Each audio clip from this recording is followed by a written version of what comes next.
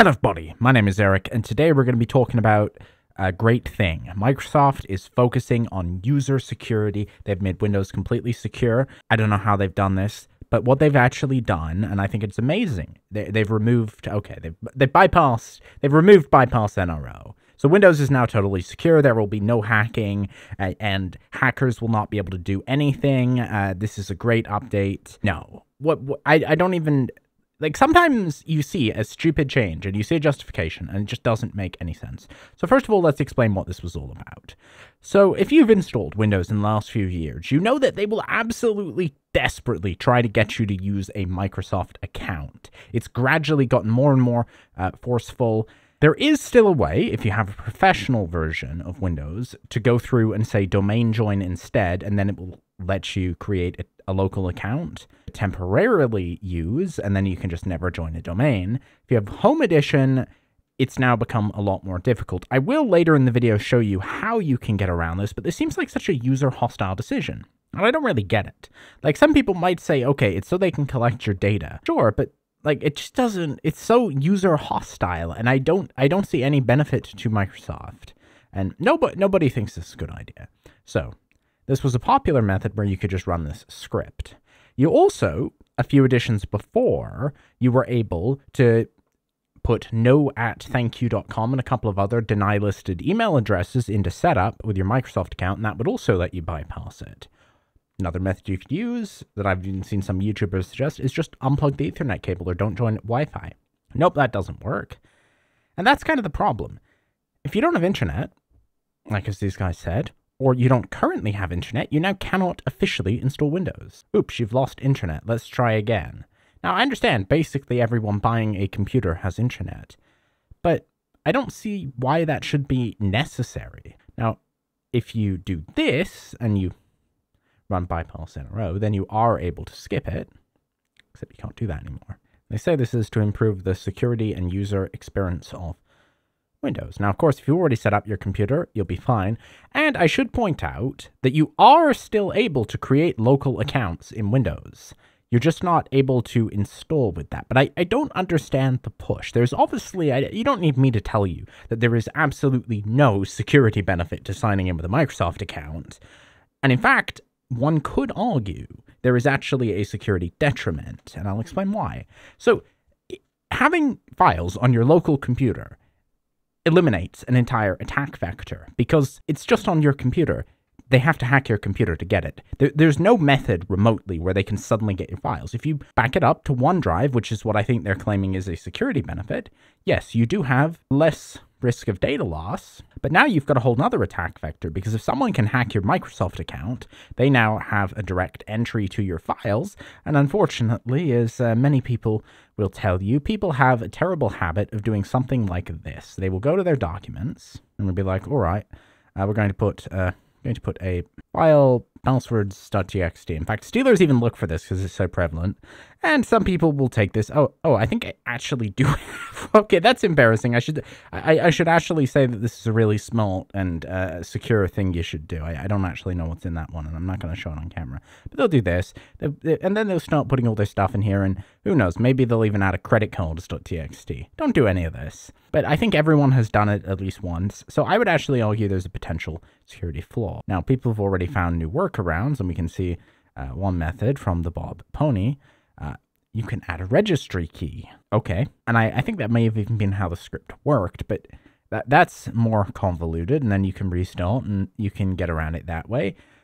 If you have Windows Pro, you can simply choose the domain join instead. There's been a controversy for a while, and it's just so blatantly user hostile, which kind of summarizes everything people have been saying about Microsoft. See, here you even have Elon Musk saying, Satya, I don't mean to be a pest, but please allow people setting up a new Windows PC to skip creating a Microsoft account.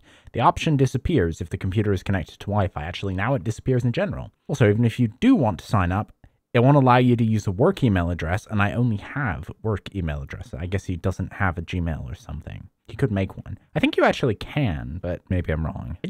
I don't get it. There's no good incentive here. Everyone pretty much is upset. Some people don't care, but nobody thinks this is a good move. And it's kind of interesting looking over here.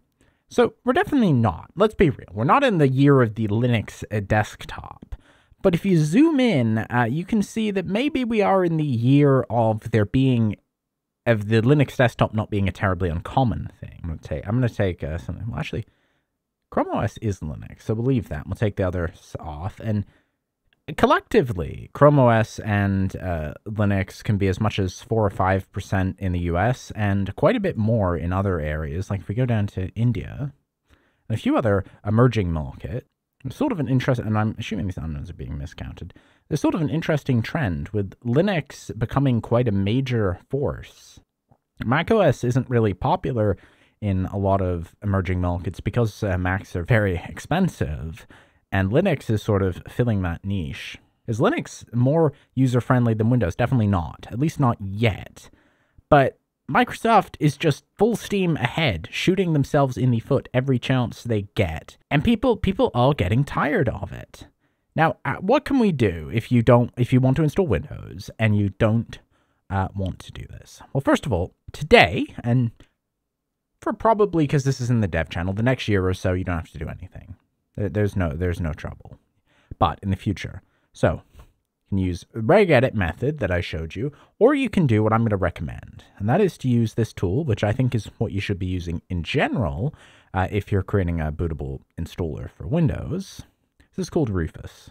I'll download it. And this is just a better, CrowdStrike is now buying Google Ads. I don't know how their business is going. And it's just a better USB creator. And then what we'll also do is we'll get the Windows 11 ISO from Microsoft, not from anybody else. Do not use custom ISOs. Even if they get rid of this, just don't. Terrible idea. So we'll just go straight here, and we can directly get it. Now, make sure you want x64, not ARM64.